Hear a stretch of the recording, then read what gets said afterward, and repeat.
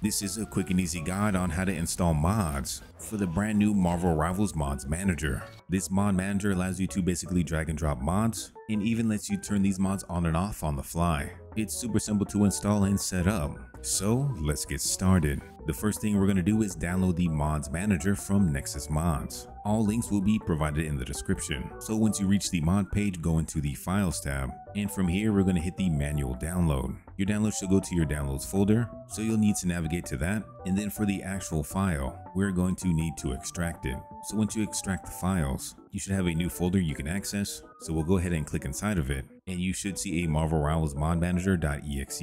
We're going to double click this program, and you may see it blocked by Windows Defender. Go ahead and click on more info and then run anyway. The mod manager should pop up, but before we're able to add mods into here, we need to create the mod folder. I'll show you the install path for both Steam and Epic Games, and we will start with Steam first. You want to find your Marvel Rivals game, right click it, go down to manage and then browse local files. For Epic Games, find your Marvel Rivals, click these three dots, go down to manage, and in this new window next to installation, you'll see this folder icon. Go ahead and click onto that. This will be your game root directory. From here, we're going to go into Marvel Game, go into Marvel, into Content, and then finally into Packs. In this Packs folder, we're going to need to create another folder. You need to name your new folder exactly as shown. So it'll be tilde key and then mods. For 60% keyboard users, like myself, I needed to hold FN, Shift, and then press the tilde key, which is located at the top left-hand corner of your keyboard. So now that your mods folder is created,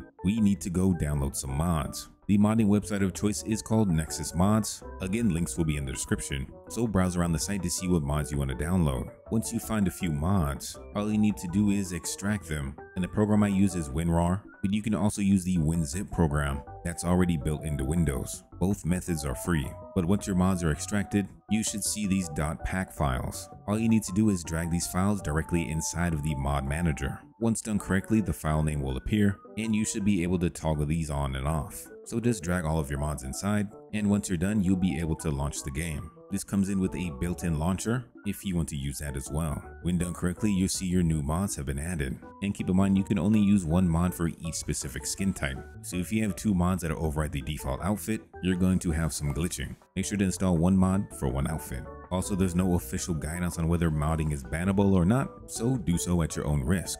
If you've enjoyed today's how-to tutorial on how to install mods for Marvel Rivals, consider dropping a like and subscribe. We will have many more guides in the future, and I don't want you to miss out. We'll see you next time.